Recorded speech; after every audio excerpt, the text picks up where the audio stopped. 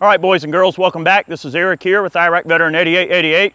Today we've got a swivel gun, and I'm about to send these watermelons to Davy Jones's locker. Let's do it.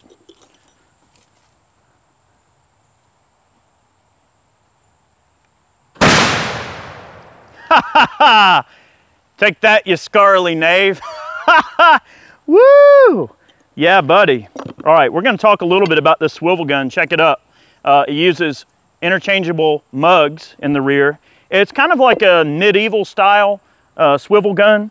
A friend of mine, Dom, at cannonfab.com builds these little cannons out. He does them in a variety of different sizes, and I wanted a swivel gun to go with my boat and for us to shoot salute blanks out of when we're out on the ocean and everything, having fun. And we've actually got it mounted to a piece of the original deck of the USS Constitution. So our buddy Pablo used to work detail on that ship and was able to get me a section of the deck where they did refurb of it. So it does have a yoke, it does swivel. So the point of a swivel gun is so that obviously it swivels up and down and side to side. And they were used for ship defense, rampart defense, fort defense, but they really did find their way quite well on use in ships and things, just because their versatility and the fact that you notice I just breech loaded this cannon. So it's a smooth bore breech loader with a 1-inch bore. We're shooting 3-ounce fishing weights, cannonball sinkers out of this thing. And we're gonna shoot some buckshot here in a minute. I'm using a slow match. All right, let's take shot number 2 and see if we can take out watermelon number 2 here. All right, you ugly bugger.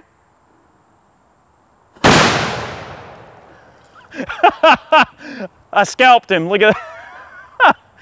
It shoots a little high. All right, we're gonna try a couple of other targets. The watermelons don't look too bad. I'll tell you what, the guy on the left there looks relatively unscathed. All right, so not only can we shoot a solid projectile out of this, we can also shoot a buckshot round. So I've got another canister here loaded with buckshot. This is 20 pellets of double-aught in this cannon. We're using a 80 grain charge of black powder, so not a huge charge. The salute loads on these little cannons are about 230 grains when you run it with a blank. When you run with solids or with a heavy projectile or buckshot, you want to get it down to about 80 or maybe 100 grains on the top end. You just got this wedge here that's timed and keyed. The rear cup goes in and you push it over to the right. You put your wedge back in and that's it. That's what holds it shut during the firing cycle. Okay, we're gonna go ahead and sling around a buckshot at this other watermelon.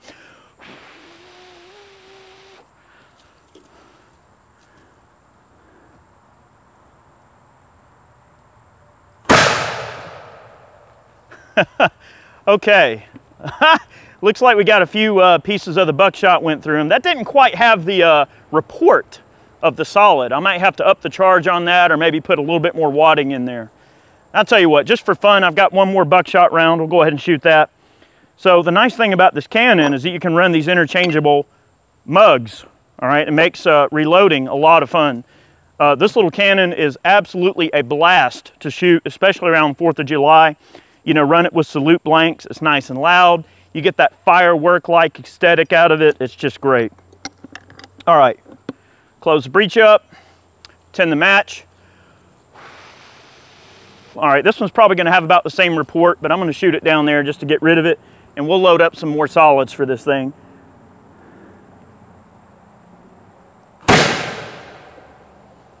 Oh yeah. Yeah, that buckshot got right in there. It actually hit his buddy over there to the side as well. Good stuff. Okay, I'm gonna reload these mugs, okay? And we'll shoot some other stuff. Isn't that cool? All right, we got our favorite target, guys, a couple of sody pops. We're gonna see if we can't launch a 3-ounce sinker through here with our slow match and our swivel gun.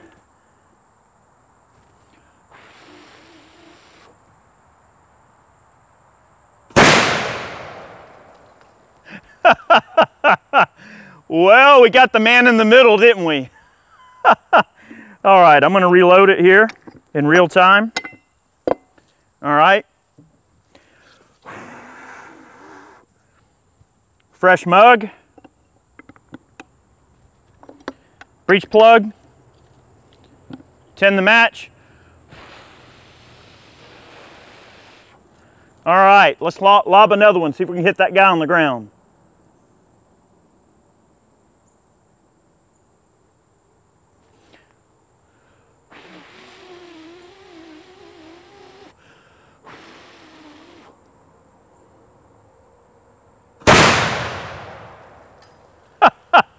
It hit high and hit his buddy a second time.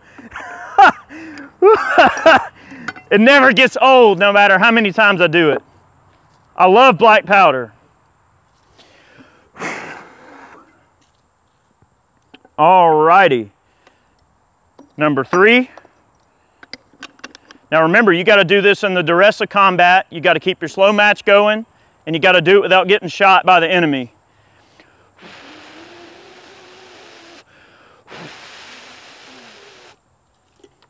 All right, 3rd time's a charm. Here we go.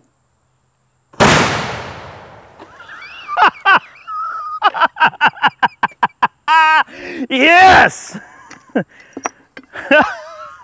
All right, I got 1 soda, 1 more charge.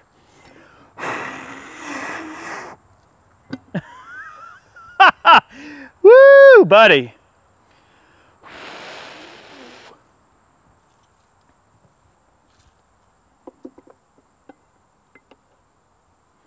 All right, got a cannon in the canister in the tube, breech plug in. We got 1 more baddie down there that we got to send to Davy Jones's locker.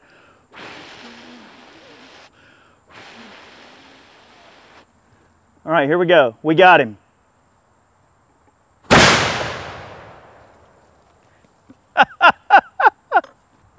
Gotta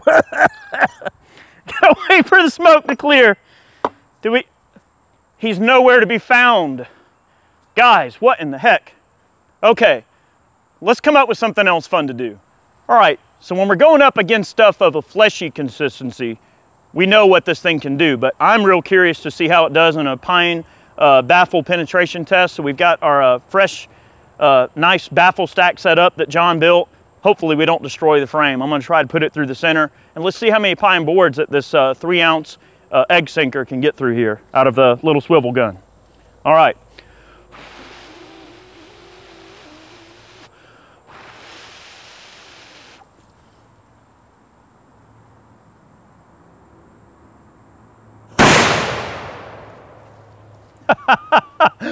All right, a little high, but let's go inspect and see how many boards we got through.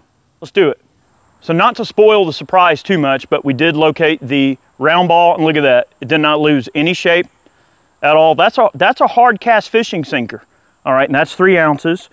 So that's still got some staying power there. You could just about load that back in the cannon and shoot it again if you wanted.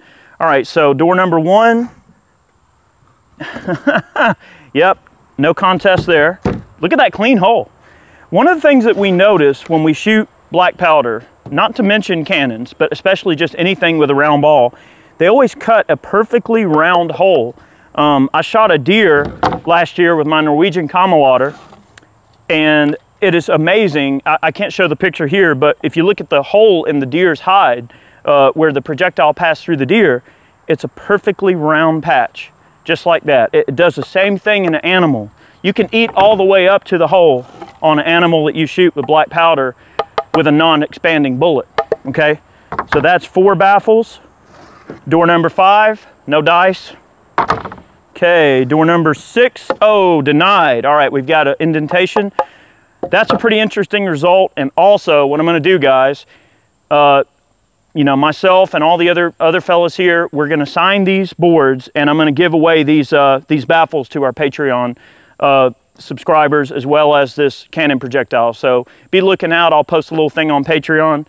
We definitely want to thank all of our Patreon supporters who you know, help us out with this kind of stuff. All right, and then our last 3 baffles, of course, nothing there. Blew all kind of chunks out. Look at that, really crazy. All right, we're gonna do one more thing with the cannon. I've still got a few canisters loaded up. Let's do it. All right, we got another watermelon we're gonna wrap up with here. I got a few canisters to get rid of, and we got some all-purpose flour. We're gonna hit that and see what it looks like. And I've got some of my slow match. Hopefully this will work for us. All right, let's go for it. Watermelon.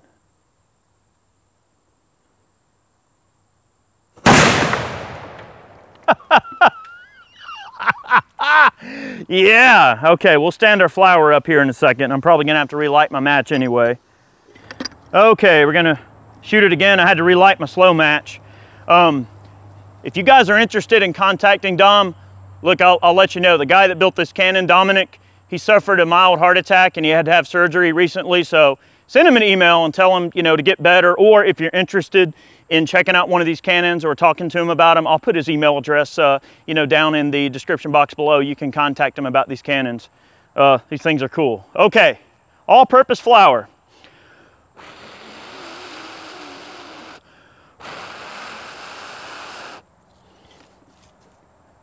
Get down to Davy Jones's locker, you.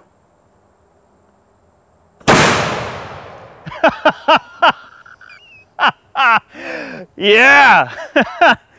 Okay, let me relight my match. I'm gonna have to work on my slow match recipe. Okay, final canister. Really good stuff here. So we run 100 grains of powder, 3-ounce egg sinker, and a little bit of 4F in there just to help with the priming. Really cool setup. Okay, grand finale. We'll let you guys get back to your day.